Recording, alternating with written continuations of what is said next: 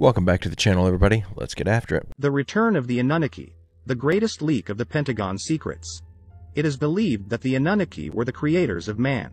These powerful gods left Earth in the distant past, saying that someday, they would return. Interestingly, if you look at ancient cultures around the world, most of the creator gods left Earth and promised to return someday. According to certain researchers and authors, the Anunnaki must return to Earth to fix what they had done wrong, in order to accelerate a spiritual awakening and the evolution of human consciousness. The Anunnaki could return to Earth, according to a recent interview with Stan Deyo, who said that NASA and the Pentagon believe that the Anunnaki will return with the arrival of the planet Nibiru.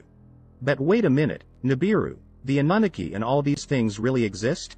In Sumerian mythology, the Anunnaki were a group of good and bad gods and goddesses who came to Earth and eventually created the human race.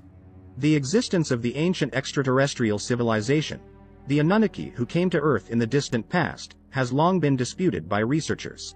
However, their existence and their arrival on planet Earth is well documented in many ancient texts that the history has completely ignored, according to numerous authors from around the world. Interestingly, there are certain African cultures that believe that extraterrestrial beings have been visiting Earth for tens of thousands of years. For example, the Zulu legends speak of a time when star visitors came to dig gold and others natural resources.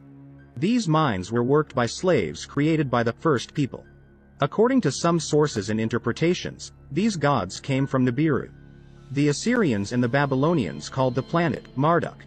The Sumerians said that 1 year on the planet Nibiru, ASAR, is equivalent to 3,600 years on Earth.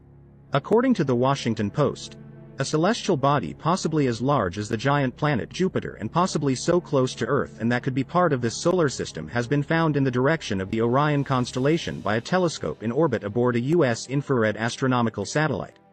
All I can tell you is that we do not know what it is, said Jerry Neugebauer, senior IRAS scientist. R. Harrington wrote a very interesting article in the Astronomical Journal in 1988. Harrington suggested that there was a planet 3 or 4 times the size of Earth, and that it was in a position 3 or 4 times farther from the Sun than Pluto. According to the mathematical models presented, it is believed that planet X or Nibiru has an extremely elliptical orbit of 30 degrees. In 2008, Japanese researchers announced that according to their calculations, there should be an undiscovered planet at a distance of approximately 100 astronomical units, that is up to 2/3 the size of planet Earth. Many would say that the above suggests that a planet like Nibiru can exist. It is believed that the average life expectancy of the Anunnaki was 120 SARS, which is 120 by 3,600 or 432,000 years according to ancient texts. The list of the Sumerian kings is perhaps one of the most important ancient texts that perfectly describes a moment in history in which, literally, the gods ruled for thousands of years. After the rain descended from heaven, the reign was at Eridig. In Eridig, Elulim became king. He ruled for 28,800 years. Alaliyar ruled for 36,000 years. Second Kings. They ruled for 64,800 years. One of the most interesting details about the list of the Sumerian kings is the fact that the oldest list describes 8 kings who ruled the earth for a total of 241,200 years, since the original royalty had descended from heaven, until the moment of that great flood that swept the earth, and once again, the rain was taken down from heaven after the flood. With as many different cultures as there are that depict some form of the Anunnaki, it's got to at least pique your interest. It's got to at least make you question whether or not there's something to it. It's pretty crazy to think that all these different cultures were inventing science fiction at the same time and came up with the same story. The world ended in 2012. Many people theorize that the world ended in 2012, and that we are all just living in our consciousness in a dreamlike state. This theory is backed up by the fact that Stephen Hawking, a world-renowned physicist and cosmologist, stated that if we theoretically discover the God particle, the world could end in an instant. Well, in fact, we already did find the God particle in 2012. And many people speculate that the world has already ended. That would explain why the world hasn't felt the same since 2012. And in fact, 2012 was just a bizarre year. Other things that back up this theory is the Mandela effect. Many people say that things from 2012 seem different nowadays. And that would be explained by the Mandela effect. Or what about the deja vu feeling? Many people randomly get this feeling that they've been here before, that they've been in a certain situation before, even though they haven't. Could this be our consciousness trying to wake us up from a dreamlike state or give us a sign? What do you think happened in 2012?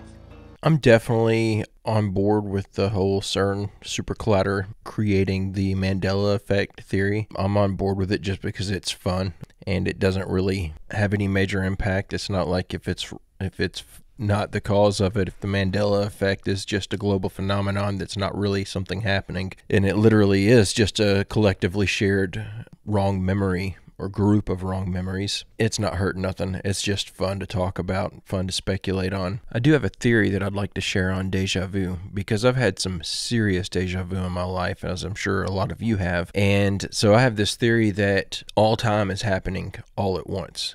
We just perceive it linearly. It's the way our minds work.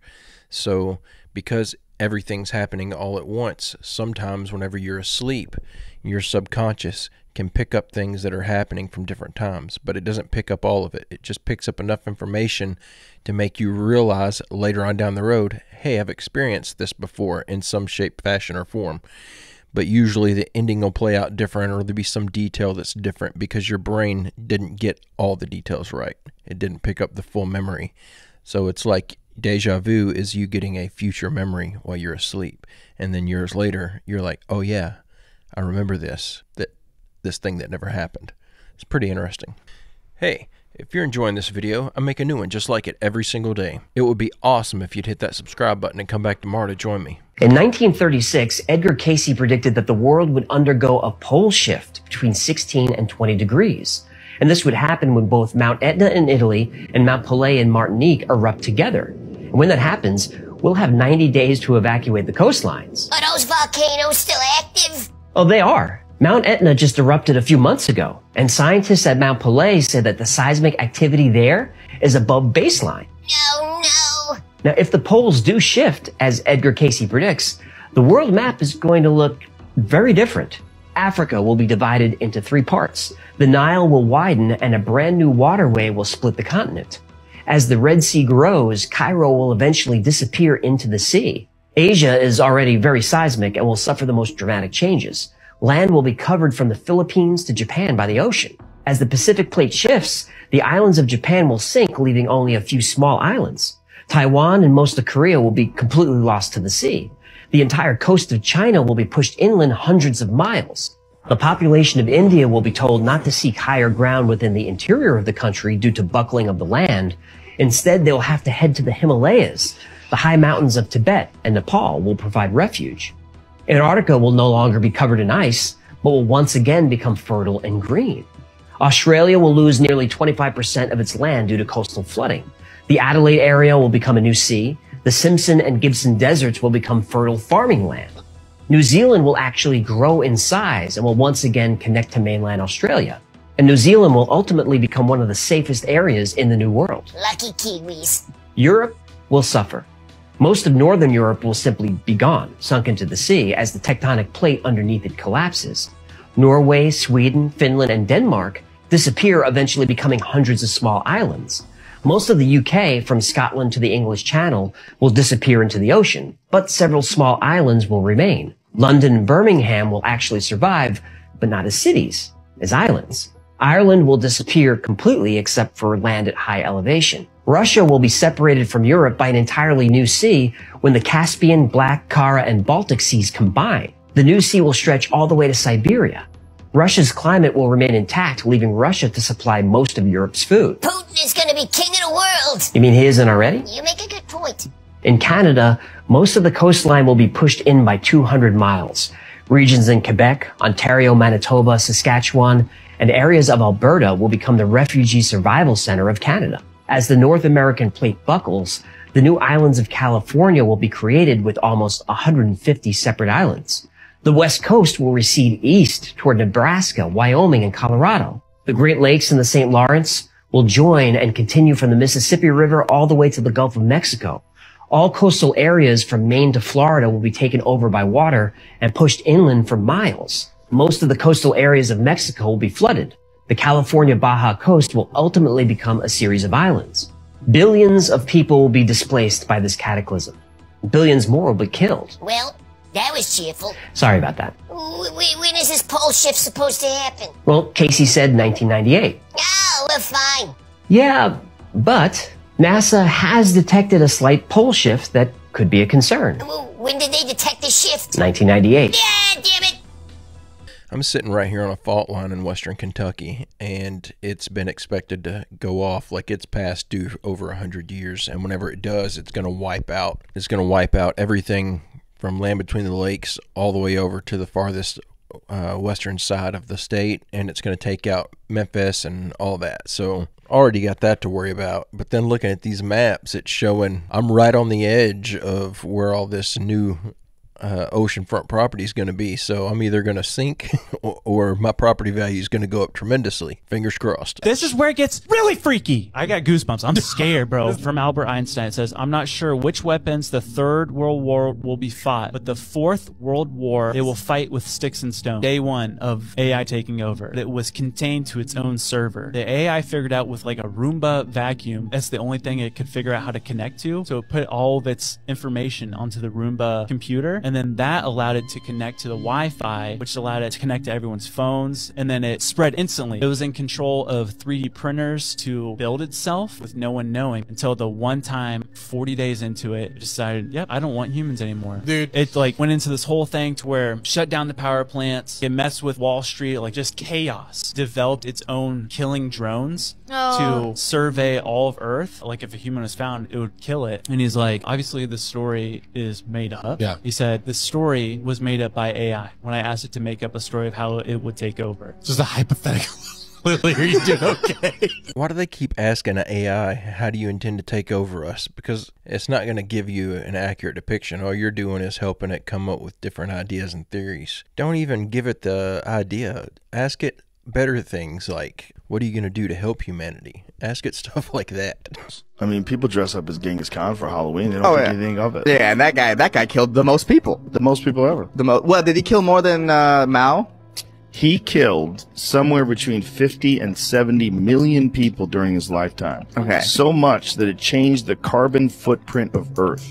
So they do core samples, and they go during the time of the life of Genghis Khan. You'll find less carbon on Earth. He killed 10% of the world's population.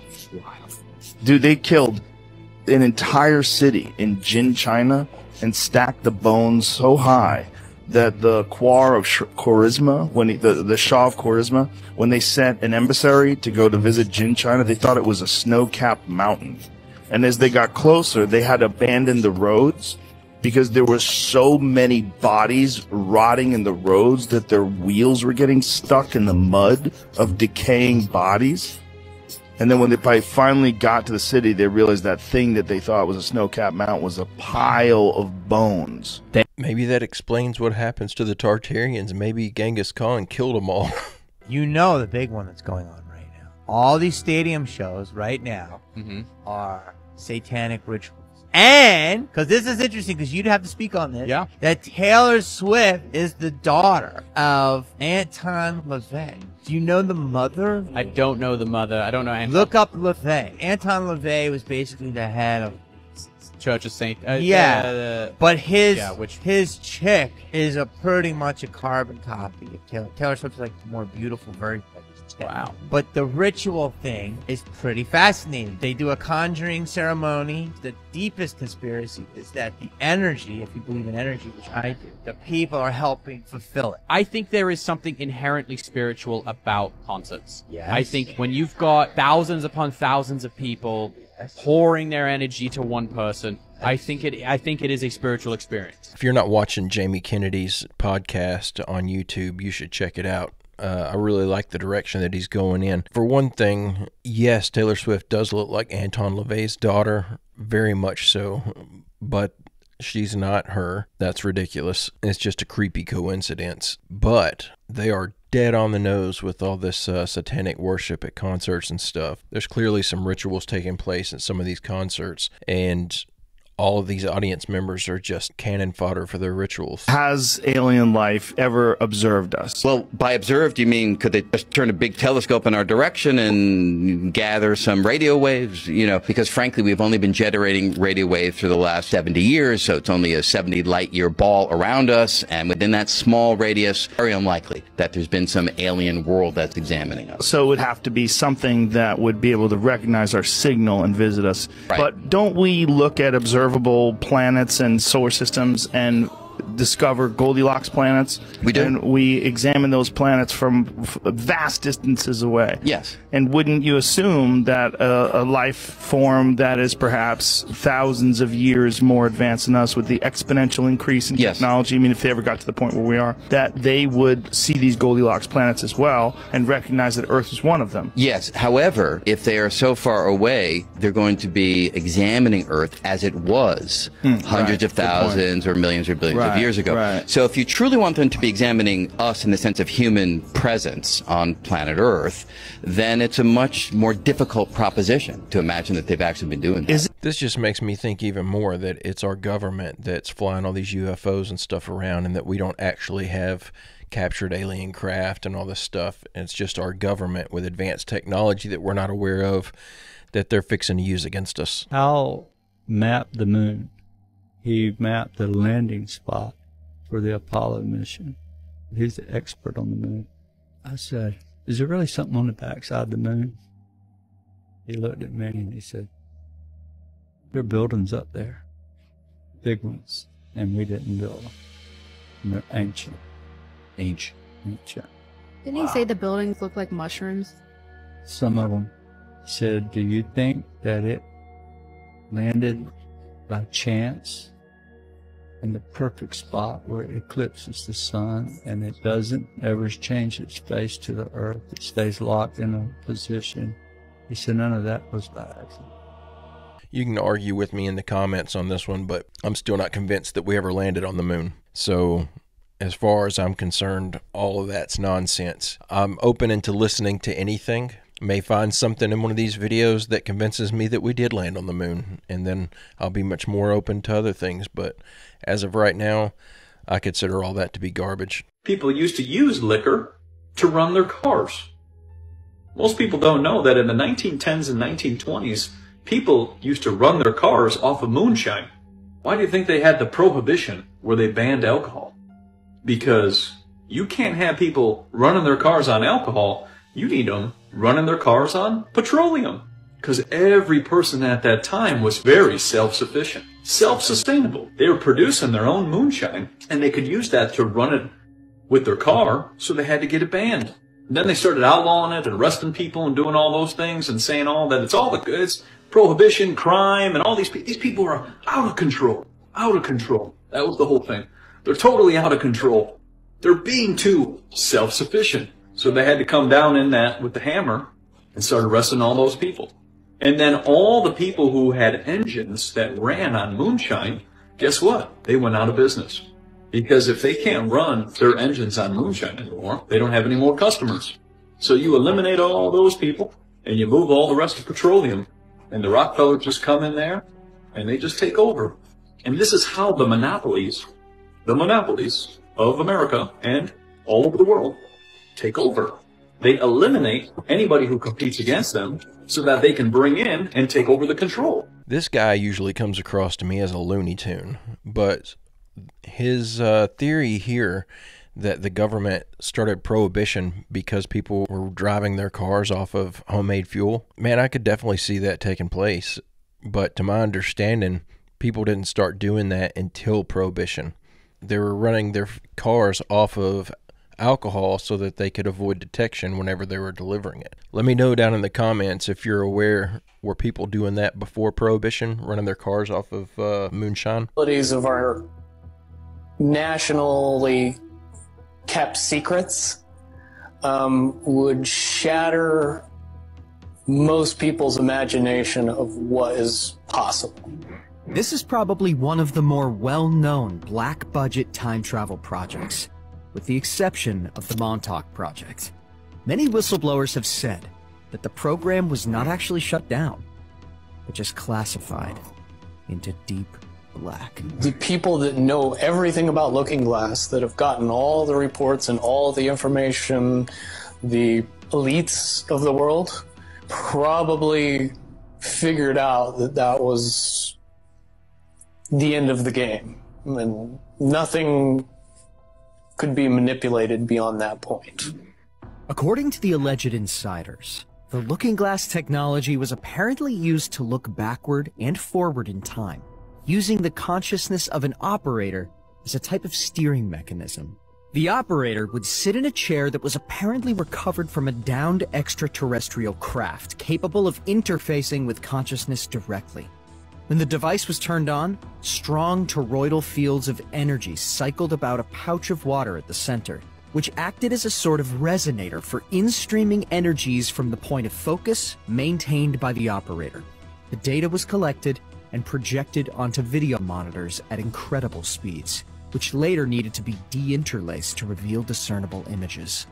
What's interesting is that the biases of the operator would have a direct effect on the images collected.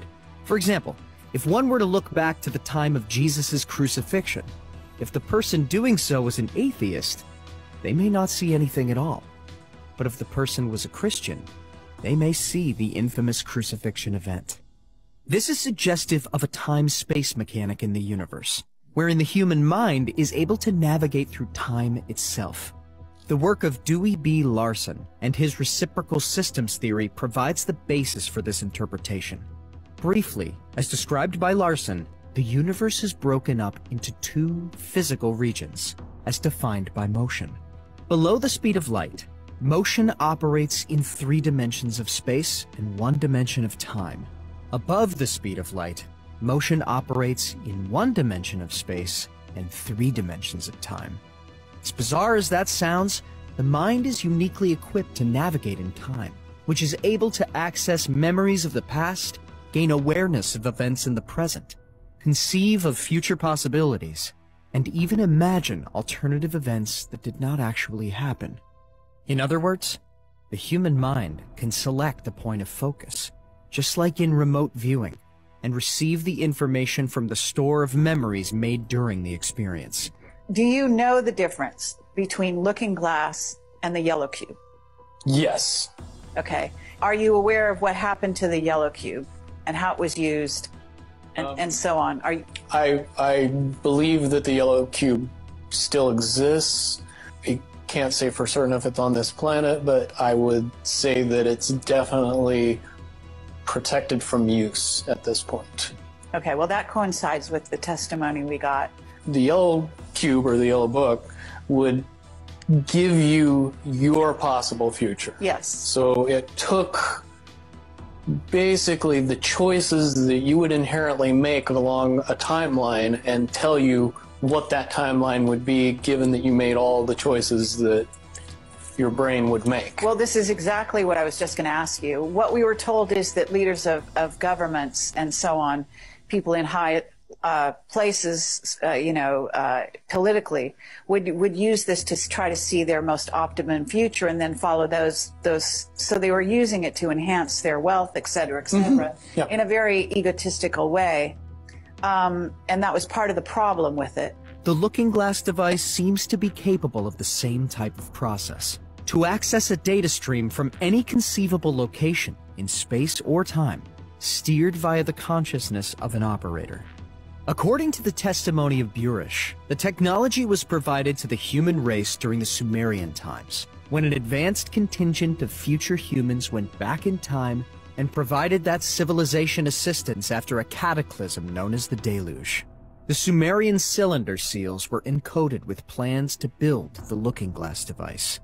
Earlier versions of the project saw the development of an actual portal that an individual could move through to jump in time.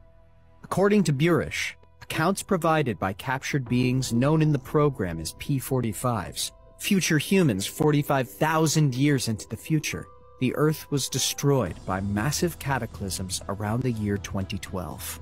This is apparently because Looking Glass devices were actively being used during a major celestial alignment, which overloaded the organic energy grid of the planet. Burish further claims that the device has been dismantled as a result of discovering two probable timelines, one of which is the cataclysm described by the captured being. An attempt was made to look into the future, but no concrete data was able to be received past the infamous date of December 21st, 2012, suggesting that this date is a nexus point in time, whereby either Timeline 1 or Timeline 2 would gain momentum. In the last report, Burish suggested that Timeline 1, the positive timeline, had an over 80% likelihood of coming to fruition. Given that we are nearly a decade beyond the 2012 date, and no major cataclysms have occurred, we are most likely well entrenched within the positive timeline. This is undoubtedly one of the more intriguing topics in Awakening Times, which seems to be well hidden in popular works of fiction. Corey Good, a secret space program insider, claims to have reviewed documentation relating to this project. It would be very hard to accept that all of this information that is currently held secret and classified. I think we're just going to need more evidence of this whistleblower testimony on something this far-fetched sounding. It's just too difficult to believe, too difficult to put any weight into. I do like the way that we're talking about how the mind works, though, because that kind of goes along with my theory on deja vu that I was speaking on. So I found that pretty interesting. Less than 18 hours after Tesla's death in 1943, the FBI revealed one of his top secret projects. Quickly, agents went to collect Tesla's papers, over 10,000 designs and notes, and kept them in a super safe government spot. In 2020, when the secrets were not so secret anymore, the FBI let out a bit of this info in a PDF of Tesla's 53-page diary. On page 7, Tesla wrote about an invention he said to keep secret until the year 2300. It's a small device, like a clock with a pendulum, that can change the frequency of how things naturally shake. He demonstrated its power by inducing extreme vibrations within a New York skyscraper using resonant frequency,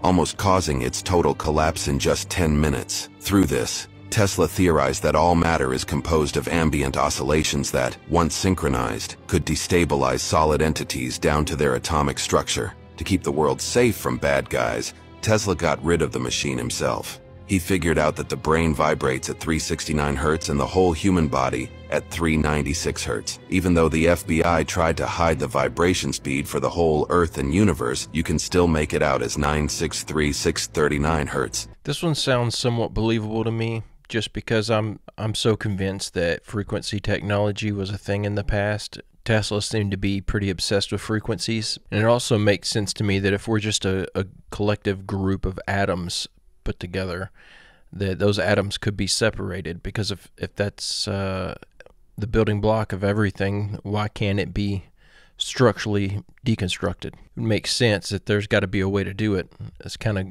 gross and kind of terrifying to think that there could be a weapon that could be used like that. One of the people that I met in Arkansas, his son-in-law is a mechanic, and they sent him the specs and the components. He built the thing in his shop. It took him 5 hours to retrofit an internal combustion engine. He sends back to his uncle, says, well, I don't know how it worked, but I hooked it up and it worked. And he put the gas analyzer there in the exhaust pipe and saw for himself. They turned the technology on, and within about a minute, instead of carbon dioxide, carbon monoxide, nitrous oxide, methane, and other hydrocarbons coming out, they've all gone down to just a small percentage. Some of them we've even zeroed out. And what's coming out is like 20% oxygen. Optimum atmospheric levels of oxygen that you would be breathing in a pristine, unpolluted, natural environment. That's what's coming out of the exhaust. Wow. George got down, and we're joking about how George Howard was huffing the plasmoids. Yeah. Wow, man. I think this guy's name is Randall Carlson. He was on Rogan's podcast once talking about all of this ancient technology that they were trying to recreate so that they could make these essentially high-frequency generators that you could put around like an electric generator, and he was talking about it was increasing the efficiency of the generator by like 70% just by putting this box around it that would bounce the frequencies of the generator back at a different frequency. Really fascinating stuff. He's definitely somebody to look into if you're interested in that sort of thing. Watch what this guy had to say about the military hiding giants, the Nephilim, in military bases underground. Watch this. Greg Renrich, that was one of the things that he told me. He's the one that was talking about seeing the giants in the deep underground military bases. He said that one of the first things that they had to do before he was allowed to go into S4 or S20 or any of the others, they made him sign an affidavit saying, you're not allowed to use the name Jesus Christ in these underground facilities, not even if you stub your toe or anything. And he said that he saw 10 to 25 foot tall giants in these underground bases and said that they were, you know, the human scientists and other people working side by side with them. He said that they even came right out and said they were the Nephilim. They came right out and said that, you know, basically we're preparing for an intergalactic war with God. And they believe that they're going to win. Where are they getting this? They're going to win from? And why are you not allowed to say the name Jesus in these underground facilities? And watch this. Huge doors underground, and I believe it's like a military base or something. But what could they be hiding in there? I mean, what else, right? The only thing that I've got issues with here is, let's imagine that you are a government employee and you're working in one of these underground facilities. So you're going to tell me that this Nephilim or this giant is going to tell you that they're actively trying to plot a war against God, and because you signed an NDA, you're just going to be all cool about it? That doesn't make much sense. I think any human that saw that would realize quickly, oh, scripture must be true. Here are these things claiming that they are fallen angels or whatever Nephilim are, and they're actively trying to fight against God, who they claim to have knowledge does exist, and they want to fight him. So if that wouldn't be proof enough right there that all that stuff is real and you need to get away from there and get on the right side of things very, very quickly, it just doesn't add up to me. Guys, you have to see this clip to believe it. Roseanne Barr and Tucker Carlson are considering the possibility that society is being run by the Nephilim. Yeah, check this clip out and be sure to watch to the end. The people who run our society consider themselves gods, and that's why they're not explaining. They think they're more than human. Oh, obviously. Yeah, I go, they're not even human, because humans care about their environment and their neighbors, and humans care about, you know, other people's children. Of course. And humans care about living things. Yes. But they don't do any of that. And he goes, because they think they're more than human. Oh, I noticed. They That's why think they they're want to live forever. royals. They think they're like royals in a rarefied sphere of DNA or something above us. Like, did they come from another planet? You know, when you hear people talk, I can't either. But this is the podcast to speculate on it, though. well, because some people say, you know, a lot of religious people, they're into some deep rabbit holes of things, and I don't know. Well, you can see why they are, though. I mean, speaking for myself, I have no idea what's going on. I don't know if this is the Nephilim, right? I was going to say. I know. Here we go. That's what I said. Let me just say. I said I don't know anything about that stuff. Okay, I'm a very ordinary middle-aged man who spent his life following politics and theology, but I do know that whatever's going on is very deep. Yeah, I've spent my whole life around politicians and seen decisions get made, interviewed people who run things, and what's happening now is qualitatively different. So different that it's not in the same category at all. No. This is hurting people for the sake of hurting them. This is lying for the sake of lying. This is, as the devil hates holy water, they hate the truth. You tell the truth about anything. It almost doesn't matter what it's about. It doesn't have to be about the next election. Right. It can just be about history, for example. Right. Telling the truth about history. Why should that offend anybody? That really pisses Periods where everyone's dead. And we can't, of course, change the past, so there's nothing really at stake for us now, right? You would think people would welcome open-minded historical inquiry to get closer to what actually happened in whatever period or in whatever event. They hate that. Yes. Well, what are you watching? You're watching someone who hates the truth because it's true. And there's no possible profit motive that is driving that. There's no political end that is driving that. They hate the truth because it's true. Now we're in the realm of theology. Royal bloodlines, the Nephilim, history being lied about? Guys, people are starting to get it. If you want more people to get it, you should check out Ancient Angels and send it to a friend, because, guys, it's all about this. Love you guys. It's a little more evidence there pointing in the direction that maybe some of that stuff is true about those underground bunkers. I still don't believe it, but it's interesting to see that that's being talked about by I mean, Tucker Carlson, I consider him the mainstream. He's outside of it technically because he's got fired from Fox and all that, but I would still consider him to be relatively mainstream voice, especially with the audience that he draws in and stuff. And to hear him talking about something like that, it's always fun. Congressman, as you said about having to fight to get access to see some of the images. So, to the best of you can answer this question, have any of you seen something to lead you to believe stronger in the existence of something extraterrestrial? What I can tell you is that when Congresswoman Luna and Congressman Burchett and I were at Eglin Air Force Base, there were hours of frustrations where they didn't want to let us see a photograph taken by a pilot during a test flight. When I saw the photograph, I can tell you it is of nothing that I'm aware of existing in our arsenal of assets. And I'm on the Armed Services Committee for 7 years. I'm not unfamiliar with the things that we have at our disposal. It was not something that I could classify as something that we would possess or a capability that any of our adversaries possess. This clip kind of pisses me off because our elected officials have to fight to see photos of craft that they're then lied to and told those don't belong to us. This is some alien craft. Not only are we being lied to, but the people that we elect to run our country are being lied to and kept in the dark about this stuff. It's just extremely frustrating to see the stuff like this because then it almost makes you black-pilled and makes you feel like, nothing's ever going to get better. There'll be no improvement on anything. We'll never get the truth on anything. But I don't believe that. I believe that we will. I think it's going to take people digging and people searching for the truth, and eventually things will start coming out. Well, that's the end of this video. I'm going to go ahead and call it quits there. I hope everyone had a wonderful Christmas. I hope you all got the gifts that you wanted. I hope you enjoy your Christmas dinner, enjoy time with your families, and I will see you here for the next video. I'll see you tomorrow.